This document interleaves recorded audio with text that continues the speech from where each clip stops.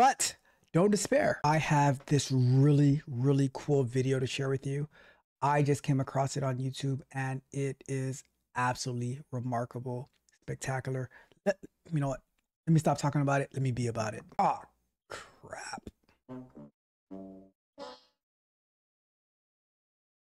If you are like me, you have seen this particular error when you're trying to share a video, whether you're using it through StreamYard, whether you're using it through Ecamm, whether you're using it through OBS. You try to share, you try to use the browser source, you put the embed URL for the video, and you get this infamous error 153. But don't despair.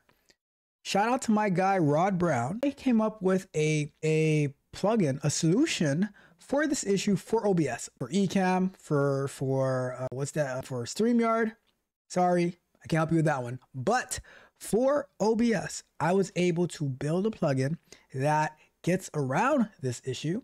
And we're gonna go like this. We're gonna go boom. I built a really cool plugin for OBS for YouTube video playback. You said it was a vibe.